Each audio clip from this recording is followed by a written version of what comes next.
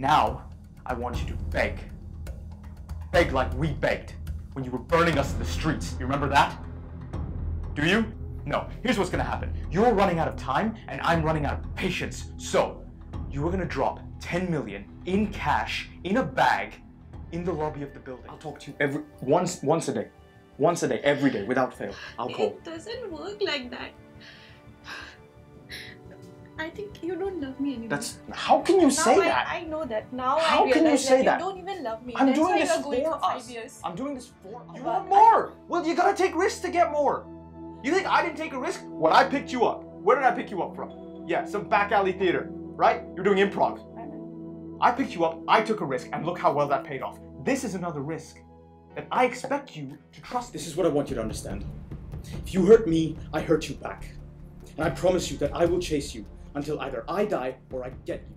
He dragged us there, and my dad, you know, he took out his wallet to give it to him, but he was nervous, so it slipped out of his hand. And this guy lost it. And so he went for my dad with the gun, and that's when I jumped in at the same time. I wasn't thinking. I didn't purposefully do any of this, all right? Right? I don't know how. I don't know how to use a gun. I'm a student. I've never used a gun before. I can't keep loving you while I'm hating myself, because I also know that you deserve better than what I'm able to give you. You do. And that's a fact, okay? And we've gone back and forth on this, but for real this time. You can work something out. You can work something out, okay? Just talk. Talk. What do you want? How many do you want? I don't do this because you! Put yourself in my position. What would you have done? You huh? killed him! Hey, you okay? Hey, wake up, come on, you okay? You're okay, come on. It's okay, it's okay. What are you looking at? Call the cops! Come on! Do something! Please! No, wake up, come on, you're fine, it's okay! It's okay! Oh my god! Yeah, hello, yeah, I need to report a kidnapping. Please. I called the police! Why would I lie? I was the one holding his body in the streets. Were you there? No. You're some idiot they sent to try and defend me. I didn't do anything. I'm a journalist, okay? I write stories. I work for the news, okay? My brother was killed. Hello? Yeah, where have you been? Okay, no, it doesn't matter. Listen.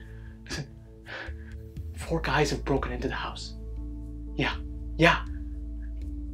No. Listen, you have to call the cops. You have to call the police right now, okay? I tried calling them, but the number's not going through. I don't know why.